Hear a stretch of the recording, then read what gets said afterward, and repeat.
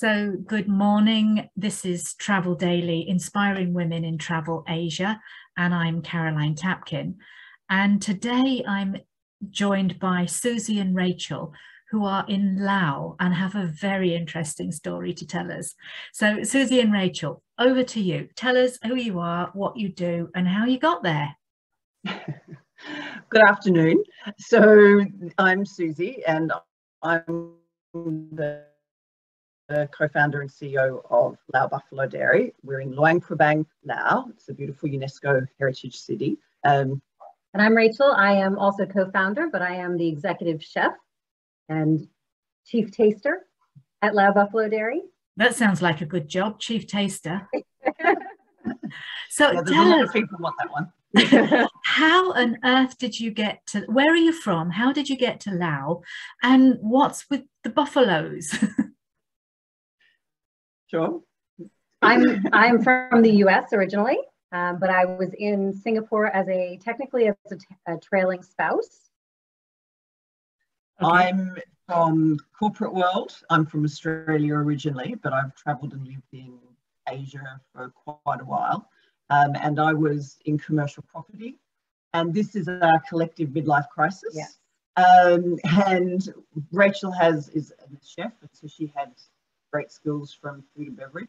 I had the commercial sales side, and we decided, and I had worked in corporate for almost 20 years, and we thought we had travelled to Luang Prabang from Singapore on a holiday, loved it, but never thought we were going to be living here. Went back to Singapore, had our little midlife crisis, thought, let's go to Laos for 1 year. That was 8 years ago. To just show our children something different. Laos is a very different part of the world. And let's run a guest house, see what it's like. Maybe let's look at opening a hotel, because my husband's in construction and we thought we had complementary skill sets. But probably we'll just go back to real life, back in the world somewhere. We had a chat with a friend shortly after we got here, and we said, these are some of our ideas. And he heard Buffalo Dairy. Because when we first came to visit to see whether or not we thought we could come for a business aspect, we took a cooking class. And as we were going through the morning market with the chef, we said to him, where's your buffalo curd? And he looked at us and said, what are you talking about? We said, what do you mean? You've got all these buffalo, don't you milk them? And he stopped dead in the middle of the market and went, you can milk buffalo? No culture of dairy in Laos, none whatsoever. to put that in perspective. And we looked at each other and said, we can do this, having no background in it whatsoever. No idea whatsoever. Have you ever milked a buffalo? Did you ever milk a buffalo?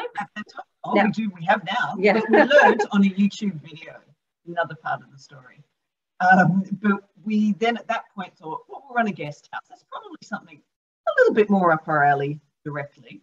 But again, Rachel was the chef. We wanted to do a really nice breakfast. We thought, let's just ask a farmer to sell us some buffalo milk and make this beautiful curd, because buffalo milk is quite famous in Sri Lanka, and obviously it's very famous in mozzarella from Italy. Let's make this really delicious curd, put on the breakfast menu. But as we talked to farmers, their reaction was the same, like, what are you talking about? Before we were here, there was no dairy, no functioning dairy here for cows either. And in fact, a lot of people, when we said, where do you think milk comes from? Their initial reaction was coconuts. Or the box. Or the box. Or the box. Yes. Or women. Or women. Those were their three top answers. Buffaloes and cows didn't even get in the top three. We went, oh, okay.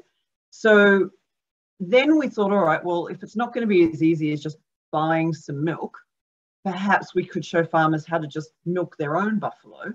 And that was where we got up a YouTube video of people milking buffalo and said, well, we could do this. Let's just go find a farmer who seems keen and we'll get down the business end and, here we go. So that was how we originally learned.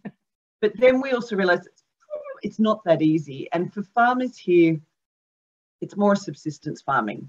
The average household might have anywhere between 1 to 5 animals, but they're busy doing lots of different things. And to then milk the buffalo at this point, which was 8 years ago, was just a step too far. And so we came up with an idea that, okay, we wanted the farmers to earn an extra income. That was the point, that buffaloes are underutilized. They just walk around having babies, which are then eventually the males will be sold for meat. But the females give no milk, and the farmer, he only gets paid when he sells his buffalo. And there's lots of things that can happen whilst that animal grows. But if he was selling milk, he could earn an income along the way. And my background was in serviced offices, so renting office space. So I thought, if you can rent an office, you can rent a buffalo. So I proposed that we rent their female buffalo from them, and they get an extra income stream. And then we would do the work of milking the buffalo, making the cheeses, which Rachel will talk about in a minute. And the farmer would earn the extra income. And then the buffalo and the baby would go back to the farmer. And then when she was pregnant, ready to give birth again, she'd come back to us, and it would be a cycle. And they would, on the way, we improved the mortality rate of calves, which is over 30% in the villages, to less than 3% when they're born on our farm. So there's a much greater chance they get babies back in good condition. We obviously feed their animals the whole time they're at the farm. We vaccinate them to prevent diseases. So the farmer gets all those benefits, and they get an income stream they've never had before. And then if you're wondering how this all relates to tourism, it was underpinned by the fact that then Rachel developed cheeses, which I'll let her tell you all about. And we would then sell those to the hotels and restaurants, which this is a tourist town. And we would have tourists come and do farm tour experiences and see what we were doing. Okay, so actually you never opened a guest house, or did you? We did. We did. Two and a half years. And as we were doing that, we then moved across to running the farm, and then realised once we started to have a full-time farm and a guest house, we also have children, and they tend to be a full-time job, that we now had 3 full-time jobs, and that perhaps something would need to go. So it was the guest house. Nobody wanted our children, so we had to get rid of the guest house. How old were the children when you actually moved? 10 and 8. So they've grown up in Laos? Correct. At a French-speaking. Okay. All right. So tell us about the cheese. So in the beginning, we had to prove that we could actually get milk from the buffalo and that I could turn it into cheese. So mind you, I'm a chef, but I had never, ever made cheese before we started this.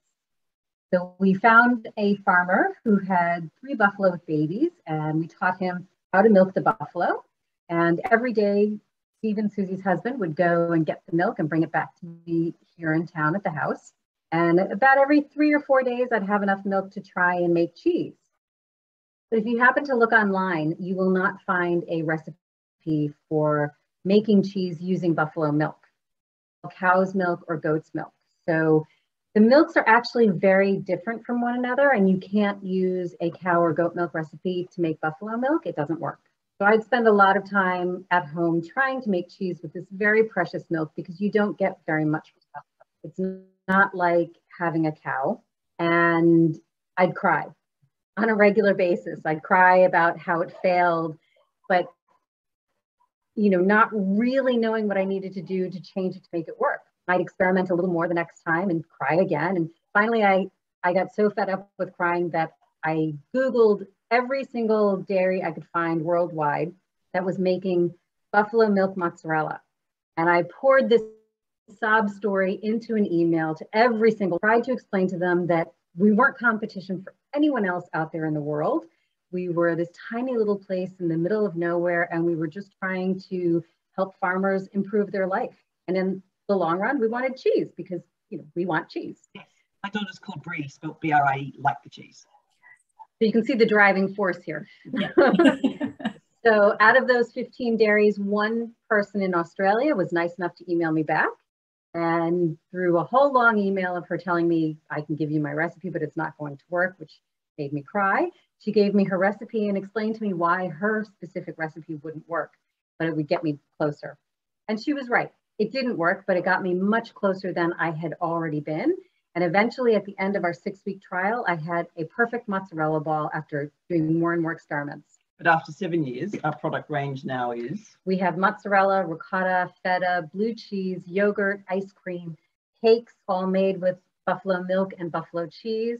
We've done some experimenting with camembert, but currently we need some more breathing aging space.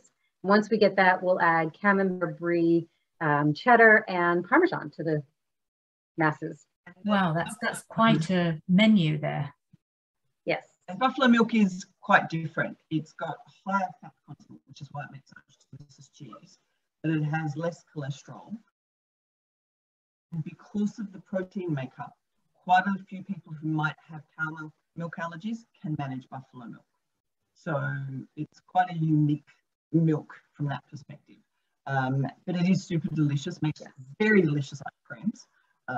So it's really, really good for making cheese. But you do get a lot less milk from a water buffalo than you'd get from your average dairy cow. Okay. So how long did it take to come up with the first cheese? Well, the mozzarella was really the first cheese. And as a result of the whey from the mozzarella, you can make ricotta. So mozzarella, ricotta, and yogurt were the first three. Ice cream, I've been making ice cream for more years than I'll tell you, because that might tell my age. So that was an easy one as well. And then we just tried some other cheeses along the way, and feta came out of it. And then I said, cheese. You know, we really want blue. So let's see. It's delicious. We get a lot of the chefs from the hotels and restaurants who also joined, particularly at the beginning, and gave feedback on what they wanted and what worked well for them. And so we tried to incorporate all of that. We're trying to be really environmentally friendly in terms of the packaging. So it's all, you know, we bring it into the chefs in town, and then they send back the containers. So we didn't have to have throwaway containers. So everything we do, we try to be as environmentally friendly as possible. But in terms of the ice cream, Rachel's being very modest. We make traditional, like some local flavors that are unusual: lemongrass, ginger, plus your regular ones. In high season, we have 17 flavors on the go. Apple pie. 17. Apple pie. We make our own Baileys, which we then make into ice cream. We do matcha for the Japanese. We do an oolong tea, black sesame. And the Lao, it's really interesting because if you ask most Lao people, do they like milk or cheese? The answer will be no.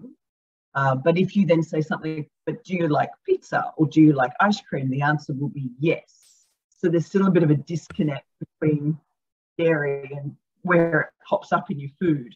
But our ice cream has become quite famous. We situated the farm on the road between Luang Prabang, the UNESCO heritage town, and Kongsi Waterfall, which is quite a well-known, beautiful, famous waterfall that pretty much everyone who comes to Luang Prabang will visit the waterfall. So as part of their trip, and we worked with the travel agents to make it part of people's itinerary. And the ice cream became very famous. Everybody stops at least for the ice cream. And then we added to that doing farm tours and farm experiences to what they could come and do at the farm, and cooking classes, making mozzarella cheese. And then that expanded again because that helped underpin, we do farmer training. So it's the way that we rent the buffalo. We'll bring an 8-month pregnant buffalo to the farm. Before quarantine was sexy, we quarantine the animals before they come into the main herd. We make sure they're vaccinated. We check for things like that could be passed on through the milk, like tuberculosis and brucellosis. Then they'll go from quarantine to the main farm. They'll have their calf. We're also quite different to most dairies in that we don't milk the calf for the first couple of weeks, and we don't separate them from their mother. So after a couple of weeks, we will milk the mother once a day, but the baby drinks from the mother the rest of the day. And then after about a lactation period, milking period of about 6 months, they will go back to their farmer.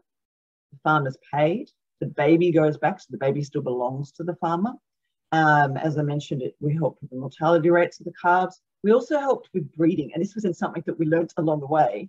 Because obviously that's their major function as a female buffalo, is to produce more buffaloes that can be sold, the males to be sold for meat. But unfortunately in Laos, because they've started to mechanize, buffalo were primarily used for working in the rice fields. But as they started to mechanize, and there's more and more of an industry for meat in this region, and they have malnutrition here is 30%, which we'll talk about in a minute. But they sold so many of their male animals that they actually inadvertently started to inbreed. So the genetics wasn't that fantastic, which causes other issues. So we now have a breeding program on the farm. So whilst the buffalo is on our farm and she comes back into heat, we will put her with bulls that have got better genetics and different genetics. So when she goes back, she's pregnant again, but we're injecting better genetics back into the village. She then goes back, she's around 2 months pregnant. When she's 8 months pregnant, she comes back and the process starts again. And every time they bring a buffalo to the farm, we pay them the equivalent of a month's salary, which is now just an additional salary, additional income for them, because they didn't have to work for it at all. In fact, we did all the work. It's just it was an underutilized resource. It's like having a house and not renting it out. Now they rent it out and they get income. But we make the house nicer. It's like we're the best tenants ever. We paint it and do it up. Brand new furniture and everything. And so, but we did realize that when these animals go back to the farmers, that some of their animal husbandry knowledge wasn't spectacular. So where we do our tours, we call it our mini farm. That's also where we actually do training for farmers, practical training for our farmers and ideas on how they can better keep their animals, not just buffalo, but pigs and rabbits and chickens, in a more environmentally sustainable way, with better feed options, better ways of using the manure and the compost, healthier and cleaner areas for their animals. And so we show them how to do it. And then that was underpinned by tourists coming and experiencing the tours of our farm, which helped us with our farmer training, which was free. As part of the craziness of setting up the mini farm, Susie actually put the pigsty right next to the cafe, between the cafe and her office. And Stephen and I looked at her and said, "You're absolutely nuts." But because of the way we do it, you don't smell it. So it actually works very well. We use something that, I mean, I Googled it. I'm the expert on Google. And I Googled better ways to keep pigs and livestock, and old rice husks or dirty husks or things like that. If you put it in for the bedding quite deeply, it actually, because pigs are super clean animals, it absorbs the manure, but also absorbs the smell, keeps the animal cleaner and by extension healthier, so the farmer has less issues with the animal getting sick. And then after a few months, you can pull all of that out and you have spectacular organic compost for your gardens, which of course all farmers also have their gardens. So by demonstrating it rather than just telling them to do it, they believed it. They could see that it was less smelly, which means they could build this closer to their houses. They all rice. They could use their leftover rice husks. They could use leftover products from crops at certain times of the year. So we tried to make it a circular farming concept and showed them by doing. And you've learned all this from Google? Pretty much. Along the way, thankfully, we knew nothing. We were totally admitted that. And so we did get some great support from some vets from overseas who came to help us, and some organisations who, although they thought we were entirely crazy, when we said, look, we really want to help farmers, but at the same time, particularly, I guess, with a business background, you've got to have a product. You've got to have something you can sell. You can't keep asking for money to keep something going. So if the farmer could benefit, the animal could benefit, the environment could benefit, and we could make a business model out of it, underpinned entirely really by tourism, then everybody was a winner. And we then talked to some agencies and some German groups, and they sent some experts over on an ongoing basis, certainly at the beginning, to help us with that animal side. We worked a lot with the agricultural colleges and universities and hired graduates, and then had our experts train them, sent them to Thailand for training. But we've learned a lot along the way. I mean, even the experts, they wanted traditional ways of dairy where the animal's separated from the mother, you raise the baby separately, and you milk the mother twice a day. For a variety of reasons, we really didn't like that model. So one particular was that if the mother and the baby were separated, when the mother went back with the baby into the village herd, she didn't know who to follow because she didn't know who her mum was. So that didn't really work for the farmers and the way they raised their animals. So we changed the process and didn't separate them and only milked them once a day. And funnily enough, our milk yield didn't fall. And then we've done more and more things on the tourism product side and then it developed. Do you want to do the nutrition side? It developed into 2 different nutrition programs. We worked with the Swiss Red Cross in the beginning to give us an introduction into some villages where the malnutrition rates for children are, as Susie said earlier, approximately 30% before the age of 2. And it's all because of some of the superstitions that they have here in Laos, what they can eat, what they can't eat, when they're pregnant, when they're nursing, after the baby's born. And too much reliance on rice, not enough nutrients. So what we've done is we've gone into the villages essentially and said, you have this resource at your fingertips. Let us teach you how to use it in a more economical way. We've gone in and we've taught them about better animal husbandry to start with. We've helped them to vaccinate their animals. We've taught them how to milk their buffalo, and then we've given them recipes and helped them to learn how to cook the milk so that it's not, there's no bad bugs in it. It's all pasteurized. And they can impart the nutrition from the milk to their entire family. One of the easiest ways is if they get 500 ml every day of buffalo milk, they all make rice. So if you put it in your rice cook pot, you effectively pasteurize it when you're cooking your rice.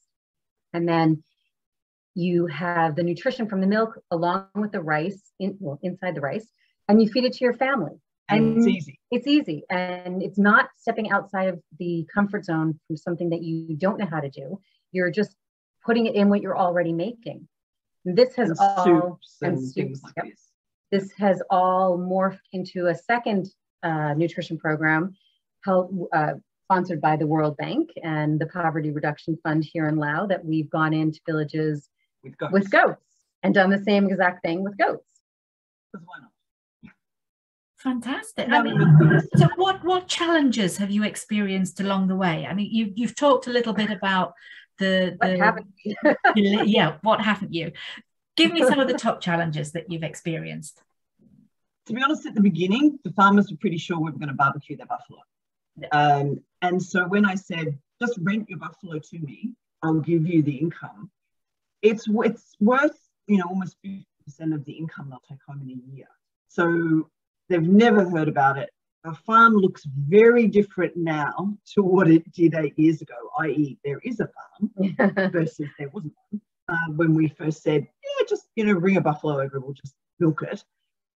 So it was actually really hard. And everybody thought we were insane. So we had to actually get some of our own buffaloes at the beginning. We just couldn't get enough people to rent us buffalo. But pre-COVID, that had grown from, we bought 10 of our own and we rented, I think, 10, to we had over 158 buffalo that were on the farm. So it's quite a sizable farm. And we were now working with, 20 villages and about 200 plus people. Sorry, 200 more farmers across those villages that wanted to rent buffaloes to us. So overcoming the skepticism is one of the things. What others have you come across? Have you experienced anything because you're women trying to do this, for instance? Yes, I mean, Laos not overt, I guess, in terms of, women, they run their own ships here, but there is that normal, there's the expectation there'll be a man somewhere lurking about. So I guess, I'm the CEO and Rachel's the chef. And so that surprises them. But it hasn't been, yes, there are moments where it's, my husband will be there and they'll go to talk to him and he'll be like, yeah, they know the answer to the question you're trying to ask me right now. So it's more, it's not too overt, but you just have to laugh and roll with it. And I've worked in corporate life in senior positions in Japan, and I'm like water off a duck back. And you've talked as well about. Sorry, go ahead. I was just going to say, we try and support the women in the local community as well by having at least 50% of the staff of our team as being women. Yeah, even though, and what was interesting actually on that point, when we first started, anyone who, we didn't speak loud. We still don't speak enough. And so we needed people to obviously help us translate, and we're trying to get people who, there's no way they can know what we're doing because we don't know what we're doing. And we needed someone to help translate. And it was only men who'd had that level of education that we needed to be able to explain such a new concept. So then, of course, they were the first sort of managers. And then we said, but we want to hire women. And that reaction always was, it's a farm. You can't have women in a farm. And my reaction was, really? Hello?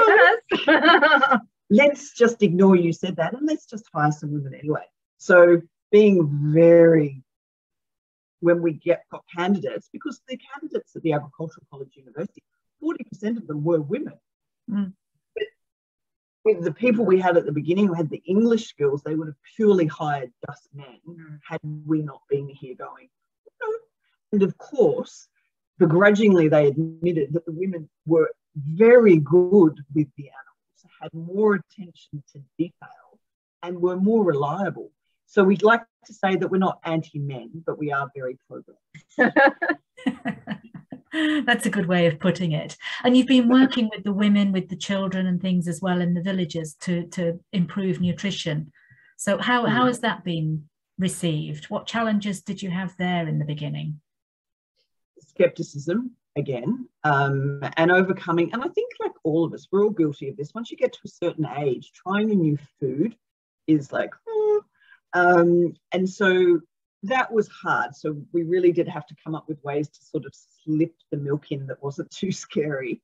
And then work with other NGOs and governments who were already doing quite a lot of nutrition programs. So instead of reinventing the wheel, there was already people talking nutrition. So we kind of slid in and said, right, well, you've just done a whole thing about nutrition and the fact you can't just eat rice, you need proteins, you need, so here, let's add milk to what you're already talking about so that it wasn't such a huge jump.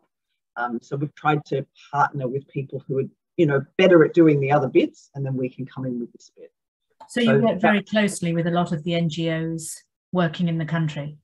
Absolutely. Absolutely. And they, I think as our farm developed, a lot of people who saw us day one, and I think, you know, if they were taking bets, they were betting against us. And they've told us that honestly. But now as times progressed and more farmers came on board and the breeding program worked, and this was actually a government breeding program that they hadn't been able to implement with different bulls and different semen. So we learned about artificial insemination and all these sorts of things. And we successfully implemented it because the females came to the farm. We could manage the bulls and the artificial insemination because it's not that easy out in the village. No. With nitrogen, it's, you know, tricky. And so it works. So the breeding happened, and then these animals go back to the villages. So the genetics goes back out into the villages as well.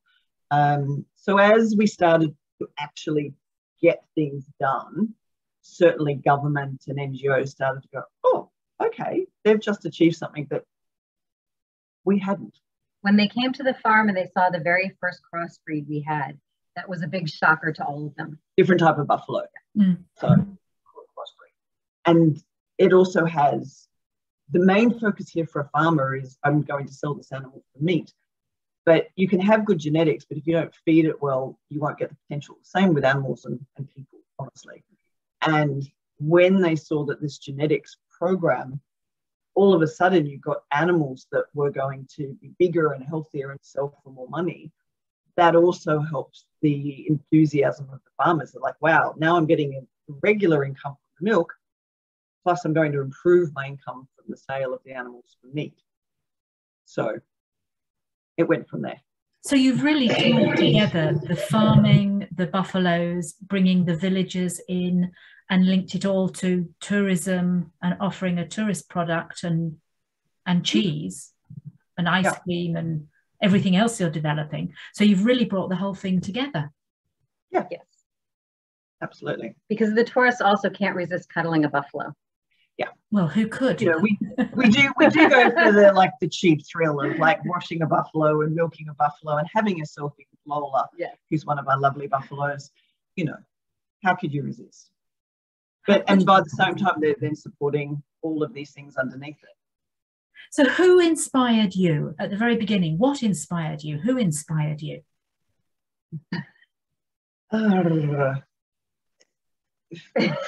Such a hard question. It is. I think it was great to be able, the thing about having the midlife crisis was, we call it having a purpose with it was a midlife crisis with a purpose rather than a Porsche, in that we wanted to give back. And it sounds really corny sometimes when you say it, but you get to a certain point that you think, gee, it would be nice, having come from corporate life.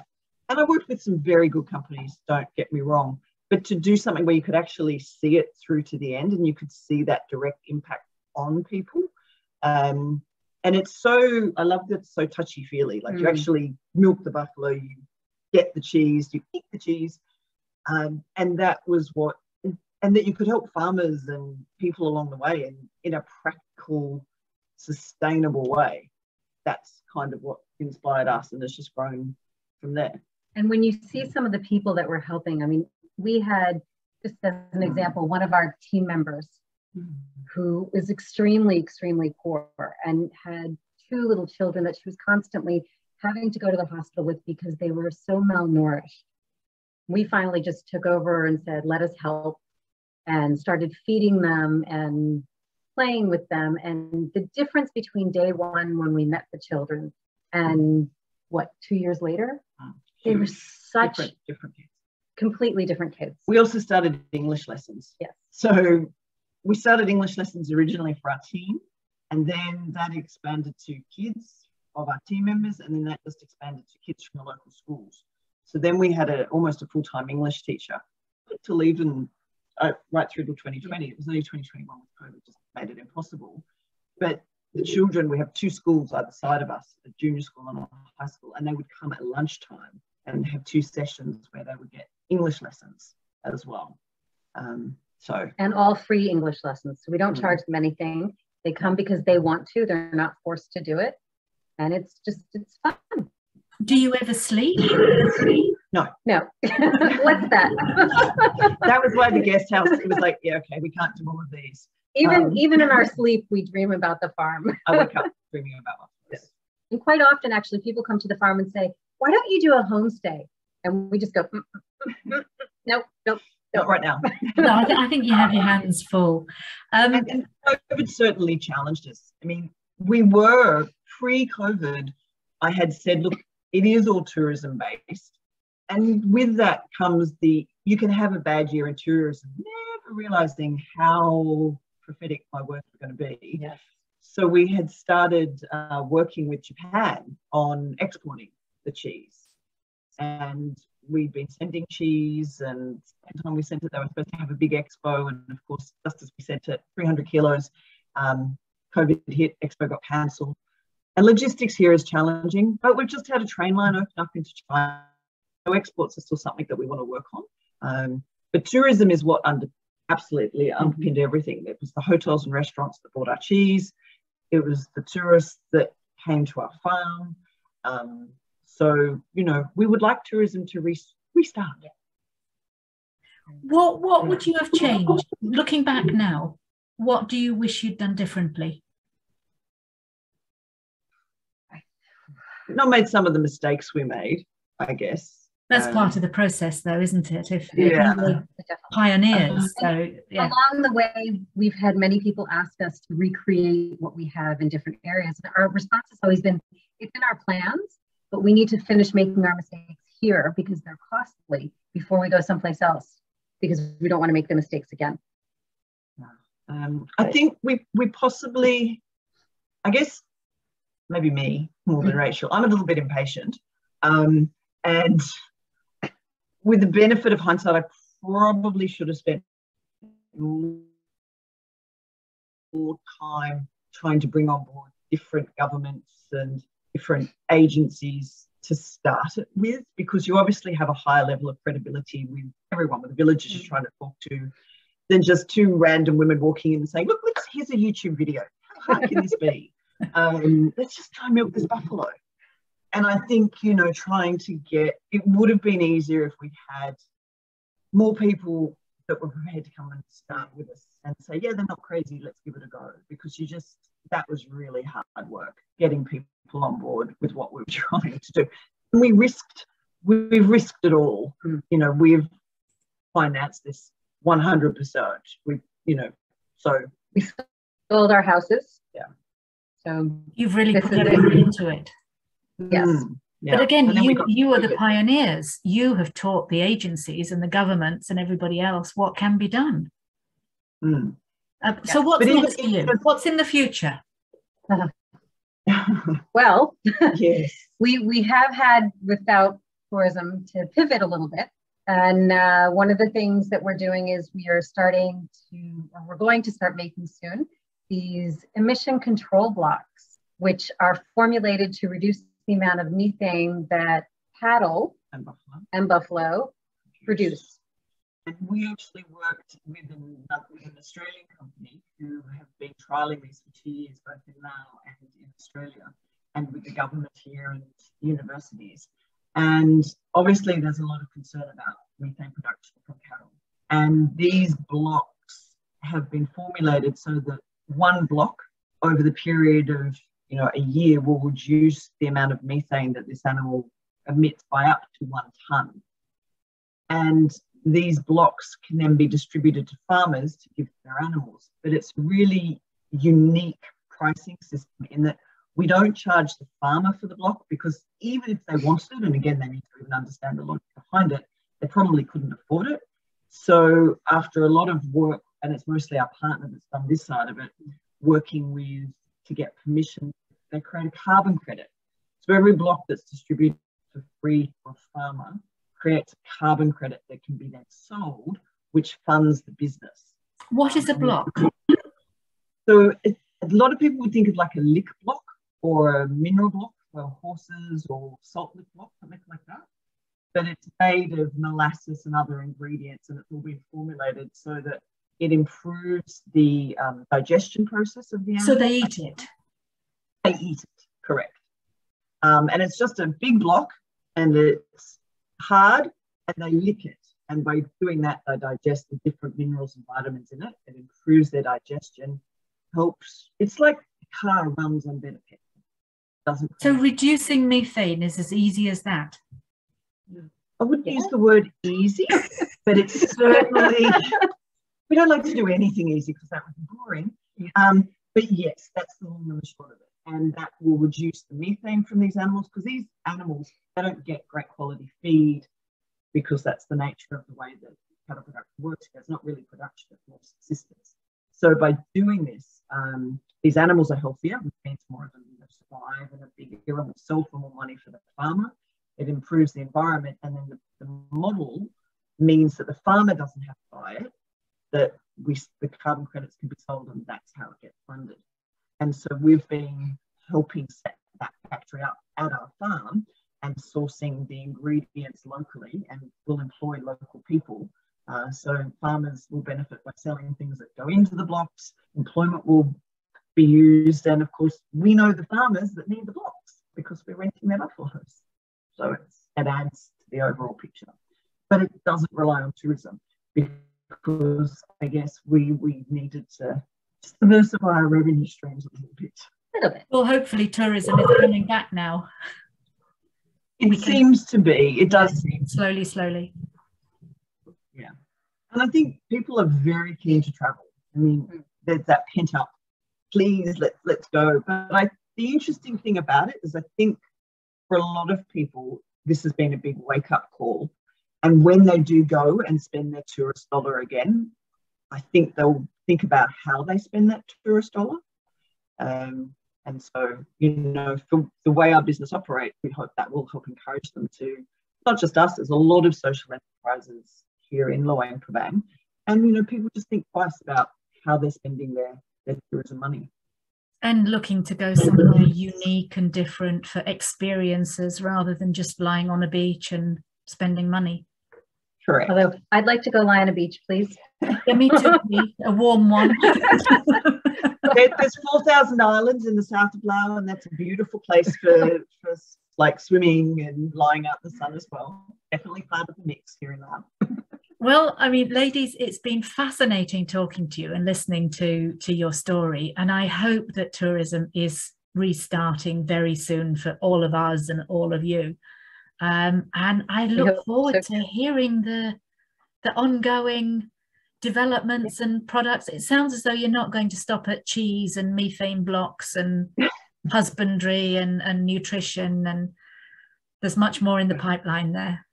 Yeah, well, we think it should all come together. And to be honest, I mean, the hotels and the restaurants and all the people in the hotels who recommend people come. The people who come are happy with the hotel because they gave them a great, something interesting to do. So we all work in very well together. It's all part of, making the tourist experience. Well, it's a very small destination, isn't it? If you're not working together, nothing is going to work there. That's right. It amazed me when we first started here how so many of the hotels actually worked together, even though they were competing with one another. Mm. But I think that's traditional, especially in Asia. You tend to get that support network. But bringing in things like farming and cheese and into that mix is not so usual. So drawing it all together in the way that you have done is certainly very inspirational. So thank you. Oh, one more thing. What advice would you give to some of the girls in Laos and coming up and wanting to do something like you're doing? What advice would you give them? Just get on with something and learn from whatever it is. And because you don't know where it's going to take you. And you'll learn things from, different. I mean, I certainly learned a lot from my previous industry. Rachel has learned a lot, and so you do bring things in. So you don't need to be so fixated on what's the ultimate goal. I mean, if you know it, awesome, fantastic, go there. But I think the vast majority of us, certainly, I don't remember it, when I could remember thinking at 5 years old, you're right, I'm going to be a buffalo farmer. No. So I think just get the most out of what you can and don't be too scared to just give something.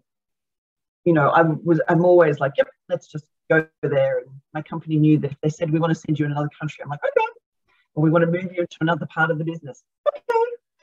Because it's an opportunity to learn. You just don't be scared by it. Just do it. And you won't know how to do it. I mean, I was put in conference centers and had no idea. Sure, I'll do it. Problems. Because learn on the fly. Learn on the fly. Make it until you make it. That's really the advice. Say yes, then learn. Yeah. Dr. Google is wonderful for certain things. Yeah, absolutely. And then know what you don't know and ask for help. Fantastic. And on that note, I think we will end it there. And thank you once again for sharing your story. And best of luck with the coming year. Thank you. Thank you. Maybe we'll see you here one day. Oh, I have no doubt.